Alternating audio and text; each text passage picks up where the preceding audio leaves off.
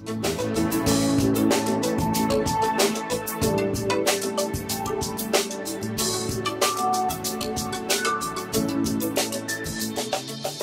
again, and welcome to How Do You Know If It Works?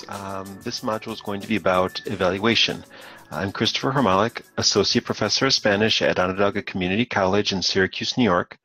I'm also a PhD student of Instructional Design, Development, and Evaluation at Syracuse University. And I'm Jennifer Quinlan at Brigham Young University.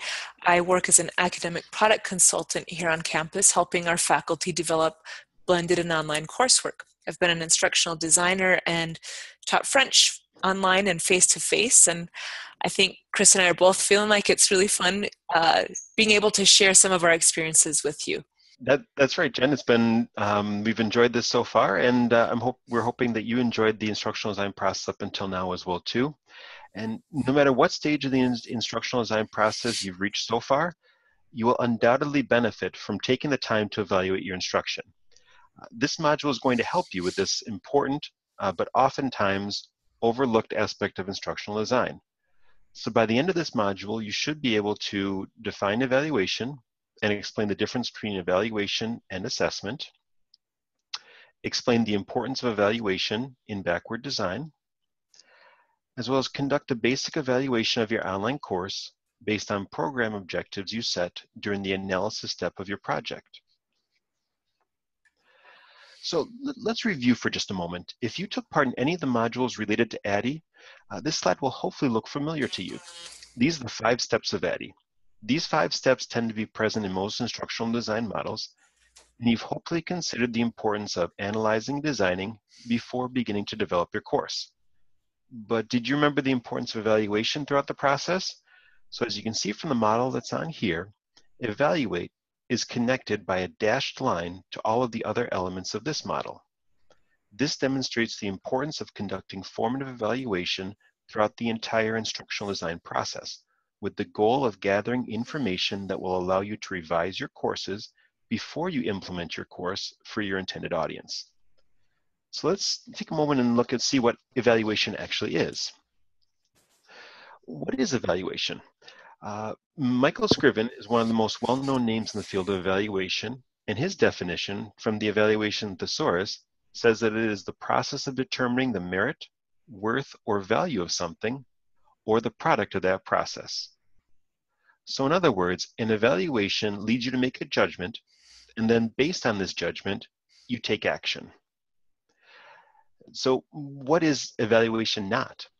It's not simply measurement, which compares something to a standard, but doesn't assign a value or a merit to it.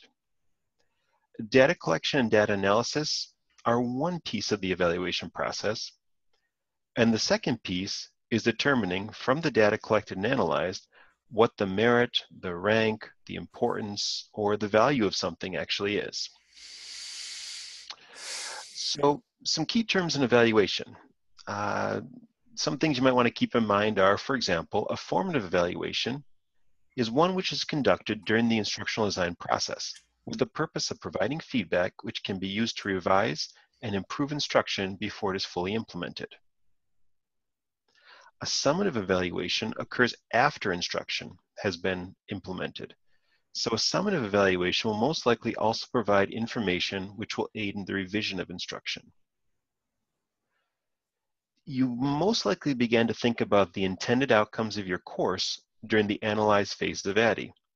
And when I say your intended outcomes of the course, what do you want your course to be able to accomplish? Do you want to be able to provide flexibility to students? Do you want to see certain increases in learning outcomes as a result of this course?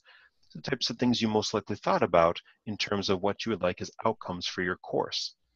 It's through a summative evaluation that you will look to see if the observed outcomes, which are the results seen during an evaluation, are comparable to those intended outcomes that you thought about during the analysis phase of your course design process.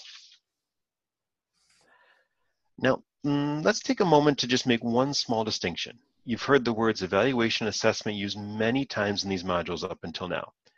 You want to be careful not to confuse them, though. In an education context, evaluation determines the merit of a program. We measure the observed outcomes compare to program objectives, assign value to the results. Assessment, on the other hand, is a measure used to determine whether learners have met learning objectives.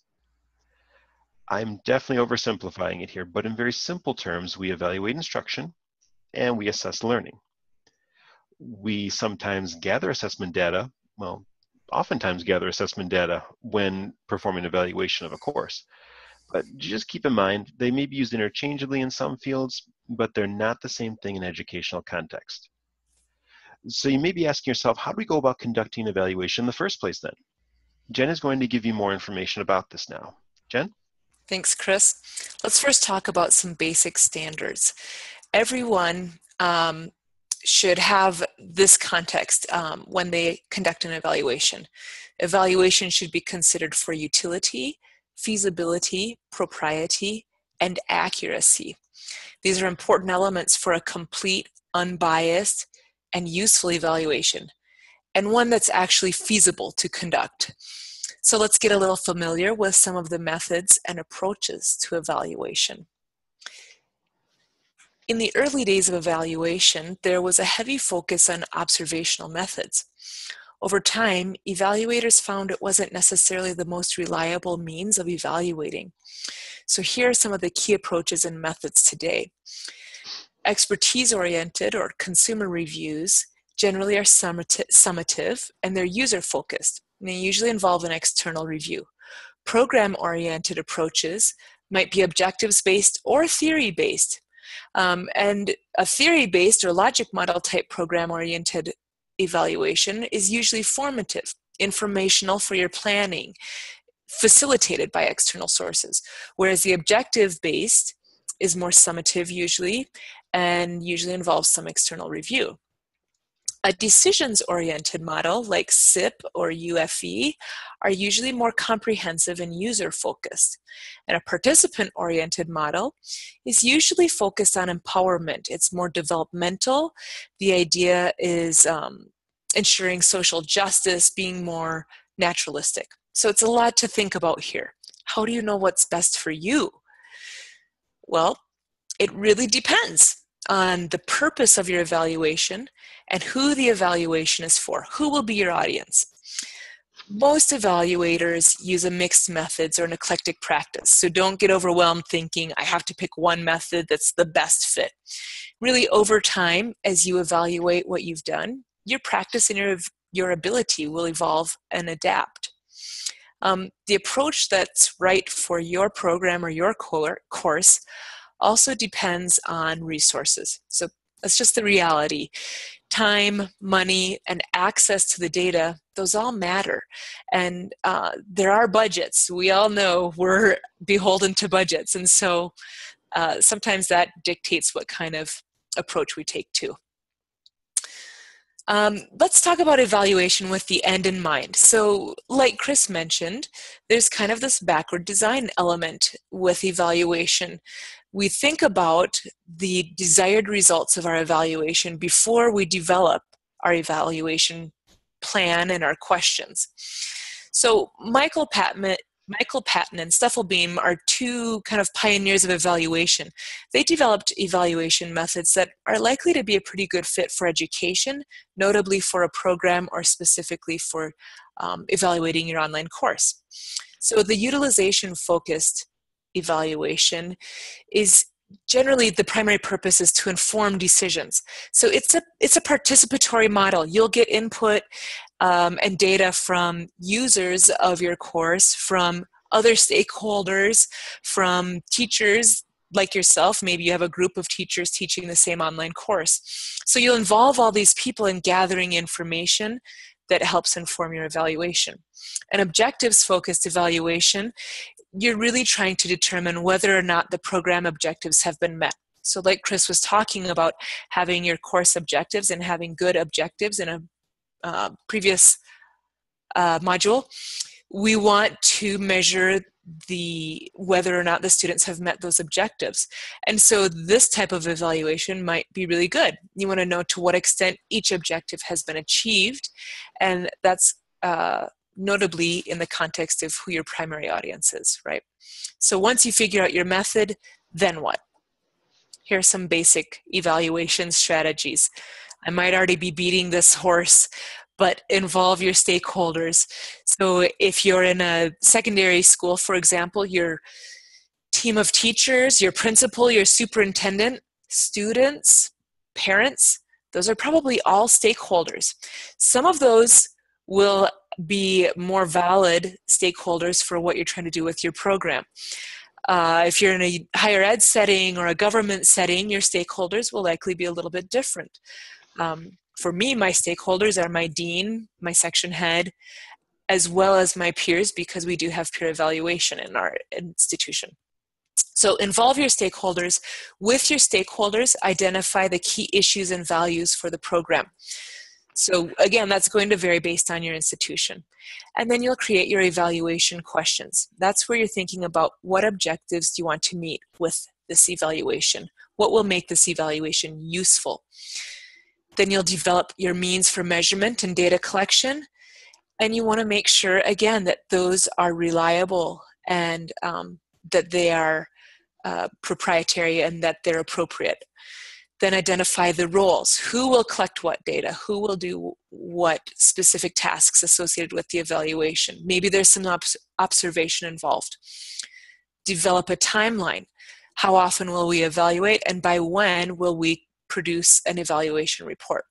You got to have a budget. That's just what it is. And a reporting plan. How will you share the results of your evaluation? And then ADDIE, remember that last step, evaluate? Well, once you've evaluated your program, what will change as a result? Remember that model that Chris showed. The ADDIE process is not a linear thing, and once you hit evaluate, you're finished. Not at all. Once you evaluate, then you figure out, now what do we do? So as Patton says with the utilization focus, if stakeholders or implementers can't use the results of your evaluation, the evaluation may not be worth conducting. Chris, maybe you can sum up some important questions for us to consider in evaluation. Sure. When you begin to implement a program, be sure to have the end in mind. So a few different questions you may want to ask yourself would be, so for example, what are the desired results or the objectives of your program? How will you measure achieving the results? How will you collect and compile these data? How will you know these data are reliable? How will you compile and share the data? And how will data be used to improve the program? As we think about this, we think about these questions and begin to put together our evaluation plan. It may also help be working with an instructional designer on your campus or with other members of your team who are helping you to develop your course if you're working with other members of a team of some sort to put together your course. They'll be able to provide you with some guidance and assistance along the way as well. And now it's your turn. Now it's time to work on creating your own evaluation. In the Dig Deeper section, we've provided a link to an evaluation worksheet that may be a great start to help you think about how to evaluate your program or your instruction that you're implementing. You can find this link, as I mentioned, the Dig Deeper section of the module. And of course, remember, you always have your mentor. You always have the distance learning special interest group community to lean on for support and ideas. And we look forward to hopefully being able to help you even further as you continue along the path toward developing your first online course. Thank you.